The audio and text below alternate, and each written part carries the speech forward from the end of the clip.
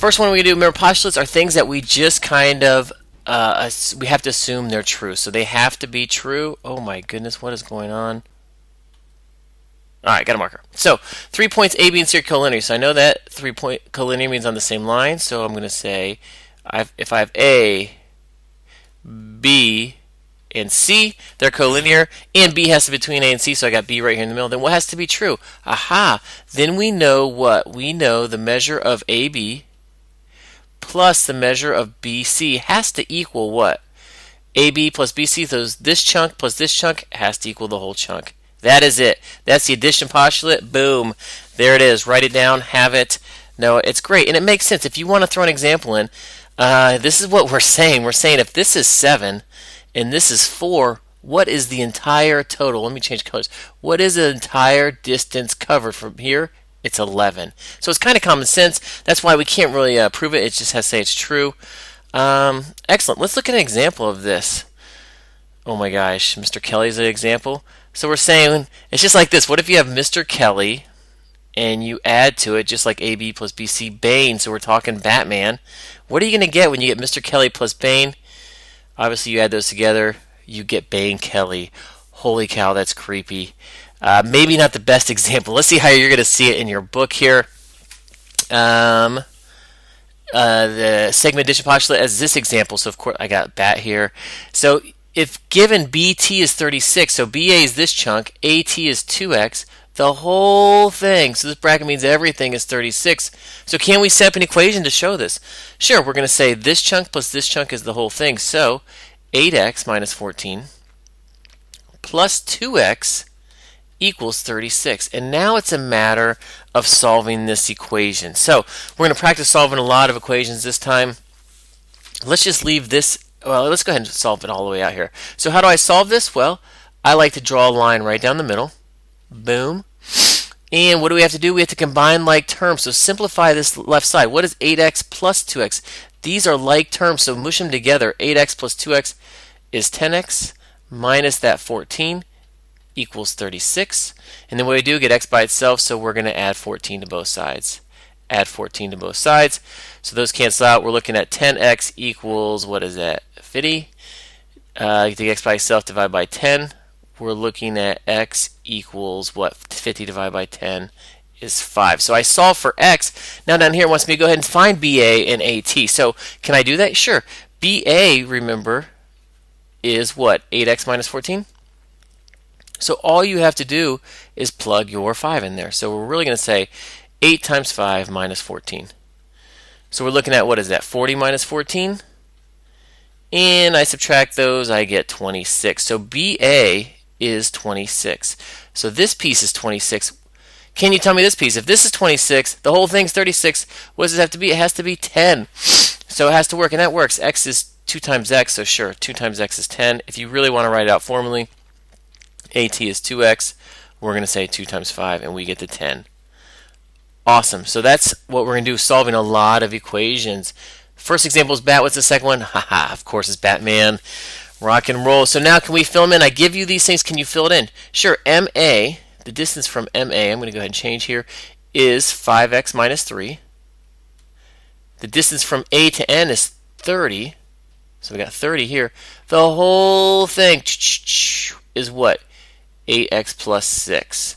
So can we set up an equation to represent this? Sure. The small two segments equal the big one. So we're looking at 5x minus 3 plus 30, boom, plus this equals the whole thing, equals 8x plus 6. And now we're going to solve this. So I draw a nice line down the middle, and I'm going to simplify each side first. So try to simplify.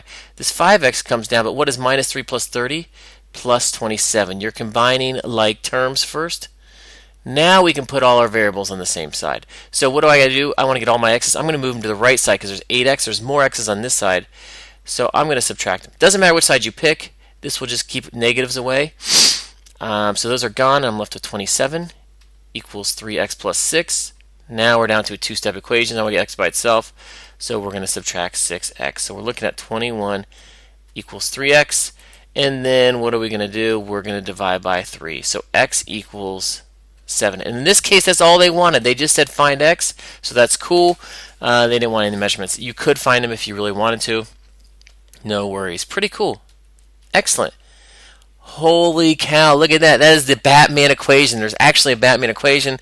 If you want to make this graph, go ahead. You can, let's not copy that one down. If you want to play with it, though, sometime, good luck with that. Holy cow, somebody has some free time on that. So really, this is all about solving equations. The setting up is not too bad. It's just, can we solve them? So again, go back to 3.4 because now we're combining like terms and simplifying. So if you want, this is a quick review just to make sure you're good to go. Hopefully, by now, two-step equations are great for you. Remember, I like to draw that line and solve it. No problem. The difference is, though, in number 2, what's going on here?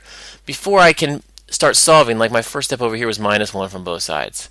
2x equals 8, divide by 2x equals 4. But over here, I want to combine like terms first. So I look, is there anything I can do to either side of the equal sign? On the left side, sure, I have 2x's minus 5x's. Remember, it takes that sign in front. That's the tricky part here. So 2x minus 5x is actually minus 3x. So take that sign in front. Then when you get to here, you can solve. Not a problem. Subtract your 1 just like you did earlier. Now you got negative 3x equals 8. Divide by negative 3. So you get really negative 8/3 for this one. Fantastic. How about on the bottom here? So that's not too bad. Remember, we were doing variables on both sides a lot this chapter already. So remember, I draw them and I say, okay, which side has more? This has plus 2x, this has minus 3x. This side's bigger, so I'm going to bring them all over here, so I'm going to add the 3x. So hopefully, if you're this far, you've been doing a lot of solving variables on both sides, so it's not too bad. These are nice. Divide by 5, x equals 2. You're okay with that. But look at this monster. We're going to get some crazy looking equations now because we're going to set up some weird looking things. Don't freak out. It's not a problem. Number 4, do the same. I draw the line. I think it's a huge help.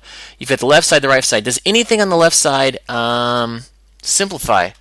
Sure, you've got 2x's and 3x's, so really you've got 5x's, so add those together. But you also got this plus 1 and this plus 4, so what do you have? You have plus 5. Anything on the right side simplify? Sure, you've got 19 and minus 5, so what does that give you? That gives you 14 plus 3x. Make sure that sign's a minus. Now it's just like the number 3 over there. Now you're good to go. I'm going to move them. I'll change the colors here. I'm going to move everything to the left side because 5x is bigger than 3x. So subtract that from both sides. I've got 2x plus 5 equals 14. Now solve for x. So if you're good at solving equations, you're going to blow up this test. A lot of solving equations. If not, it's just going to take a little more practice, but it's good. Great skills to have. This looks like 9/2 or 4.5 for x. Fantastic. So quick review. So really only one more. We did the segment addition postulate. There's only one more addition postulate. It's the angle addition postulate. So it's the same thing as a segment. It just looks a little bit trickier because we're talking about angles. Let's check this out. If B is a point in the interior, so if you check out of this angle DOG. So let's draw angle DOG. I kind of already drew it. O we know has to be the vertex. It's in the middle, so it has to be O. I don't care if you put the D on top. I will. So it spells dog. I guess I could spell God if you did it the other way. Either way. So I've got this DOG. As long as O's in the middle, you're cool. And the interior I shaded. See that light blue? That's the interior. Everything out here is the exterior of that angle. So the interior is this blue region. What has to be true? If there's a point B on this interior of this, so there's a point B. Let's just draw it right here. What has to be true? Well, if I do another ray through this, what has to be true about this? Well, it looks like to me if you take angle DOB plus angle what? BOG, what does that have to equal? It has to equal angle dog. Pretty cool, huh? So this angle up here, angle 1, plus angle 2 equals the whole angle. So I don't know if it cuts in half or not. It may or may not. It doesn't matter. It's just like the line segments. It's going to add up to the total. And technically speaking, we're talking about the measures of these angles. It's really the measure of DOB plus the measure of BOG equals the measure of DOG. Just like we were doing before. So these angles add up. So if we pretended like in my example here, if we said angle 1 is let's say, what's it look like? About 30 degrees. And if angle 2 looks like about 35 degrees, what would the total DOG be? You could add them together. You could say 35 plus 30 is 65 degrees. So we can add these two together. Awesome. So can we solve equations with that? Sure, let's do another one of these. Oh, we got another Batman example.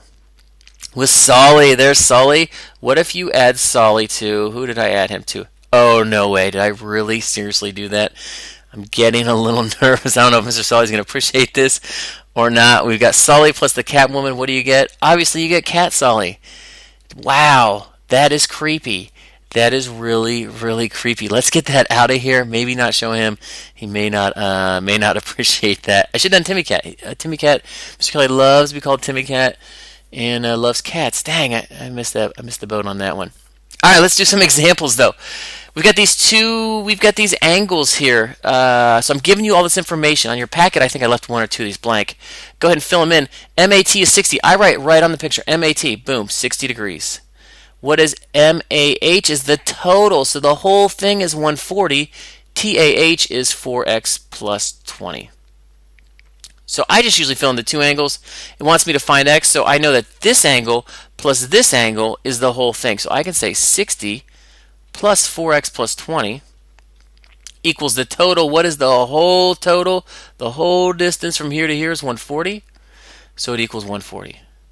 So if you can set it up, then it's just a matter of solving the equation. That's why we did that quick review. Draw your line in there. Combine like terms. That looks like 146, doesn't it? That's a bummer. Let's make that one. So it really looks like 140. All right.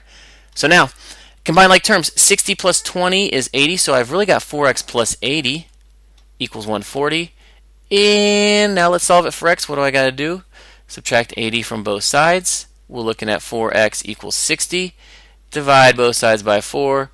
X equals, what is that? Goes in there once, goes in there 5 times. 15. So x equals 15. Fantastic. The finale here. So I've got math, love math. So I don't know, these aren't bisectors. I never said they cut each other in half. So even you can't just assume that they do. So please don't just say, oh, I think it cuts in half.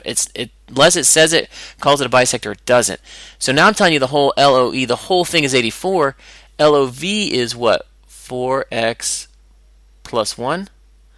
VOE is 5x plus 2. So I write them right in there just so I'm not confused. Make sure you get the angles named right.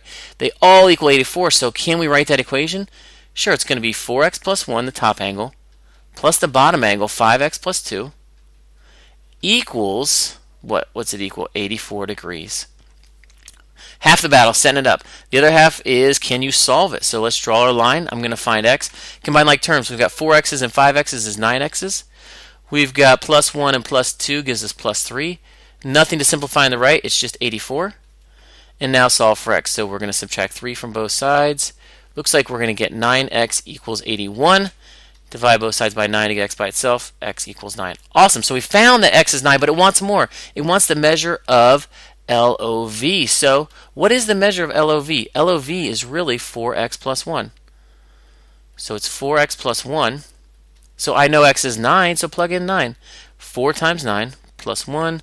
4 times 9 is 36, plus that 1 on there is 37. So really the measure of love is 37 degrees. Awesome. If you want to find the other one, you could. It's got to equal 84, so you could say 37 plus what number is 84. So the practice got some really easy ones and then some really challenging ones. I try to do the challenging ones here just so you have an example of some of the more difficult ones. And that's it, man. That's the angle addition postulate. We got the segment addition postulate, and we got the angle addition postulate. Good luck. I just want to show you a quick old school versus new school Batman. Wow, what a difference. Good luck on the mastery check. Peace out. The guy in charge and saying, this new guy's gonna get it right. Well, that's just because I have confidence that I'll find happiness. Hey, anything's possible, right? I mean, I once found the Batcave. Look, you can't expect to hire 60 workers to dig a cave under your house and then keep it a secret. I mean, those men live in this town. Yeah, but I told them it was part of a geological survey. Batman. They built a Lazy Susan for your nuclear car. That's something they consider conversation worthy.